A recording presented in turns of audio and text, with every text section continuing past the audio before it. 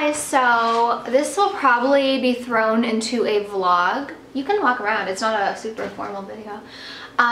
This will probably be thrown into a vlog, but I went down to Louis Vuitton today and I bought myself my Christmas present. So this was a Christmas present to myself and it's something that I really wanted. I purchased it from the Ogilvy Louis Vuitton boutique in downtown Montreal and I am so excited. Tony and I both love this bag and I actually love the new Louis Vuitton bags. I feel like this just pops so much more with the blue handles and the orange bag. I think it was time for a little bit of a change. This is the box it came in and the nice blue ribbon. The sales associate that helped me was so nice. His name was Vincent and he was so helpful and we just chatted about, you know, Louis Vuitton and like my next bag. But anyways, this is the box. I really like their new like magnetic sort of boxes. A lot of their old boxes that you had like it was like a shoe box. And then inside it comes with the slip. And then here is my new bag. So without further ado, I'm gonna show you what's in the dust bag. The lighting gets weird all the time. It is the Pochette Métis?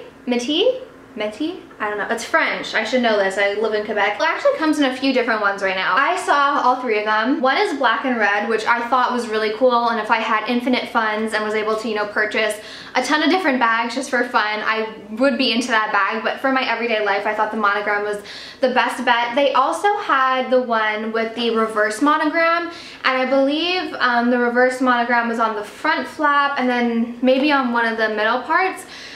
I didn't like the color of the reverse monogram. Mike and I were talking about it in the car because Mike came with me and we were talking about it in the car. I'm like, I really didn't like the reverse monogram, and he's like, I know, me neither. I'm like, it really looked like a baby poop color, like the color of the reverse monogram. And he's like, that's what I was thinking, but I didn't want to say it. So I just got the classic monogram. So I'm gonna take off the little sticker now on the hardware.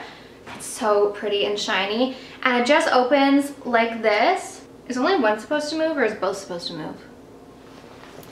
Oh my god, that was freaking me out. I was having a meltdown. I didn't even finish the rest of my unboxing because I was freaking out because I thought mine was defective. So now I'm gonna quickly pack up my bag and go to Mike's house. So crisis averted. Oh my god, I like freaked out. You guys couldn't see my reaction in the unboxing. I thought that the purse was defective. And for those of you that don't know, I live in like the suburbs, and so for me, and the Louis Vuitton like stores in the city, so for me to go to Louis Vuitton, it's, you know, without traffic it's probably close to 30 40 minutes, but with traffic, and Montreal has really bad traffic, with traffic it is a trek, and I didn't feel like going down. I didn't want to go, but crisis averted. My first thing was, I'm gonna call the Louis Vuitton hotline, like the store line. So I called and I said, hi, like I just purchased a Pochette Métis and I was just wondering if both of the balls on, I don't know what to call them, the little nubs, I was wondering if both of them are supposed to move. I'm at a red light now, so I'll show you. I don't remember it in the store being that difficult to open. She's like, oh, I'm not really sure, because I guess it's a weird question. And then I was like, okay, well, do you mind like asking someone, just because I don't live like that close to a store, so if I go in, I would like to, if I have to go in, like I don't want to go in for no reason. So then I texted Vincent after she told me that both of the balls were supposed to move, and he's like, no, on this model only one ball is supposed to move, but I still wasn't convinced. So I Twitter messaged Christina. She was actually the one that really inspired me to get this purse, and I became like enthralled by it. I was like, wow, this is like such a beautiful bag. For those of you who don't know, for the longest time I thought that I didn't like crossbody bags, but it just turns out that I don't like small crossbody bags. I have a video called Luxury Products like that I sold and why, or something along those lines, and that video will kind of go more in depth into why I got rid of my Louis Vuitton swimwear bag and some other crossbody bags. But then this past summer,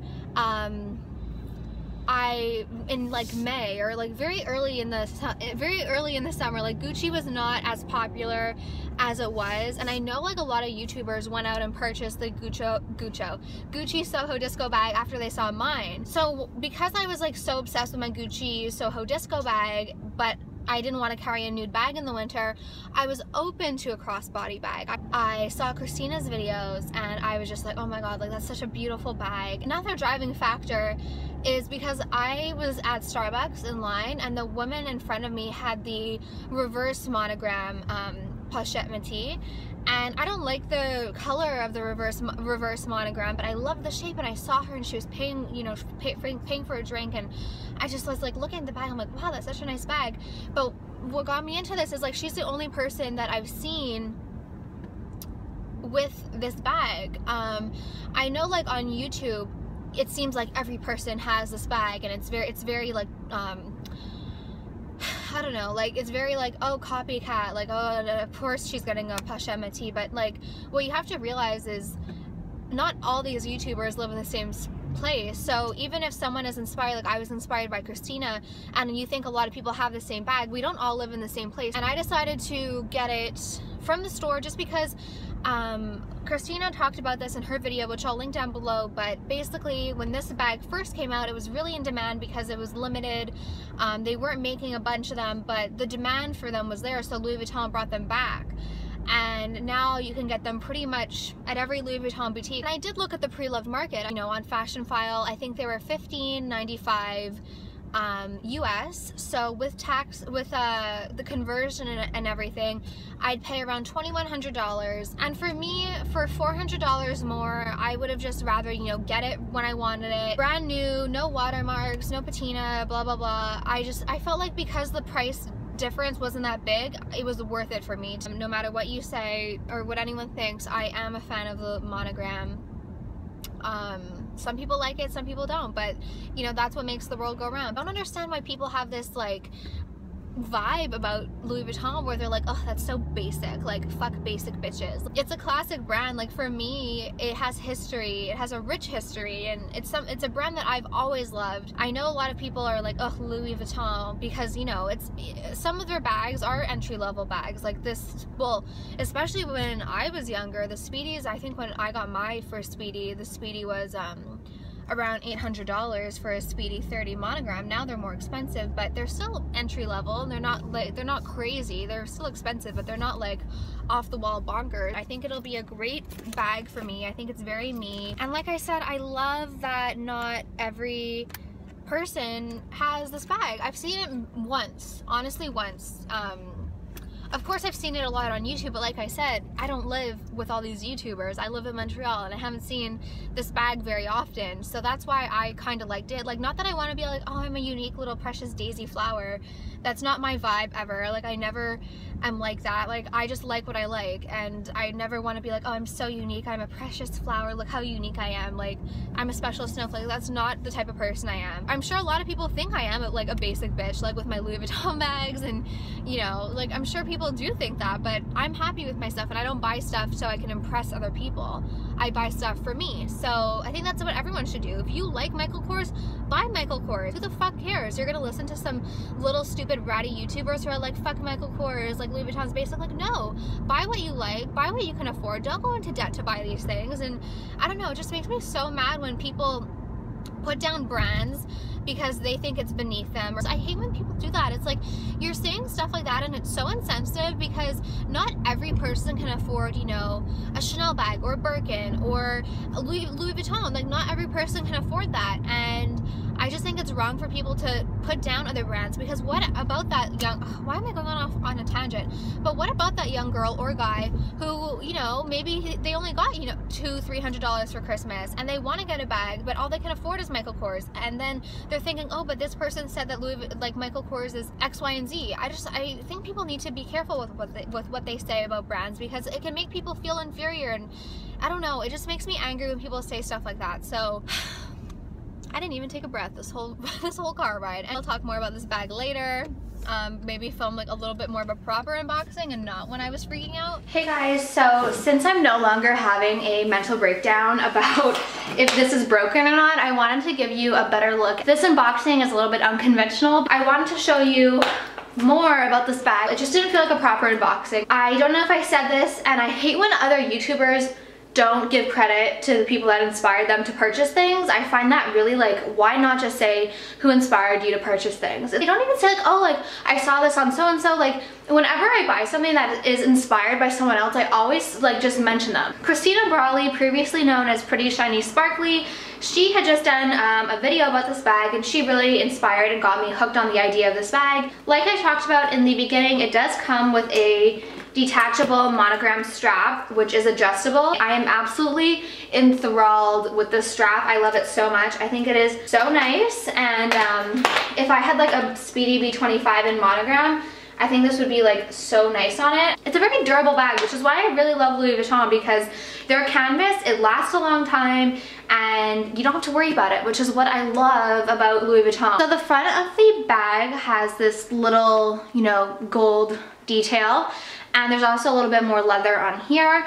Why I was freaking out in the video yesterday is because when I went to open it, this one didn't move, and for some reason I thought that it did move in the store. So I started freaking out because I thought mine was defective. Turns out that none of them are supposed to move, at least on this model.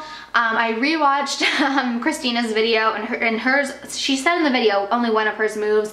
I believe in Jerusha's video as well, she said only one of them moves, but for some reason I really got freaked out. And then on the back there is, you know, a zipper, which is nice. So it is a very, very spacious bag, and the zipper is very spacious as well. Right now I just have some of my jewelry from my line in the pocket, but it is very, very spacious, perfect for a phone, or if you're traveling, like, you know, a passport or anything like that. When you open it, you just use, you know, the little thing, and this is what the inside looks like. It is, you know, the monogram canvas on here. As you'll see, there is a little plastic nub at the tip here, so that way it doesn't scratch the hardware. And there's 3 separate compartments in the bag. If you guys want to see what's in my first video, let me know. I'm still trying to get used to it. What I really like the back pocket for here is, you know, either receipts, like I just went to get my winter tires done, and when I went to Costco, I just, you know, stuck it in here and I just knew where it was.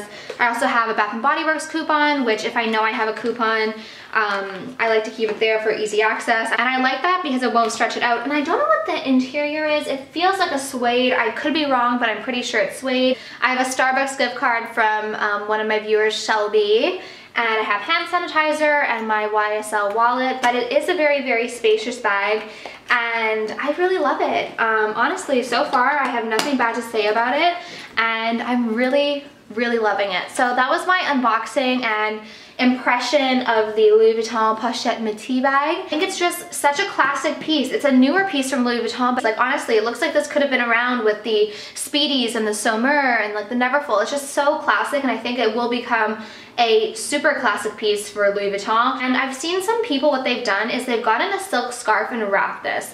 And I saw a picture, I'll insert it, of someone who had a like leopard print scarf on it, and it looked so nice. So if you know where I can get a nice leopard print silk scarf that I can wrap around here, let me know. I don't know if the person got it from Louis Vuitton. I don't want to spend that much money on a scarf. I personally would never. But if you have any suggestions on where I could get a nice leopard, I think I put it on the wrong way. If you have any suggestions as to where I could get a leopard print scarf to wrap around this, please let me know, because I am definitely interested. That is the end of the video. Thank you all so much for watching. I hope you have a great day or night depending on when you watch this, and I'll talk to you soon. Bye.